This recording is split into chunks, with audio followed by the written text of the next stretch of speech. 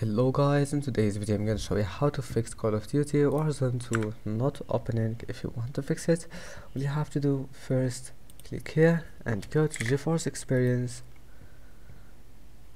and then go to drivers, check for updates and make sure to install all the updates that you can find, and then right click on Call of Duty properties, compatibility, and then enable those two options. And first option, make sure it's for Windows 8, apply and OK, and then restart your PC. Your problem must be fixed after that, and see you in the next video.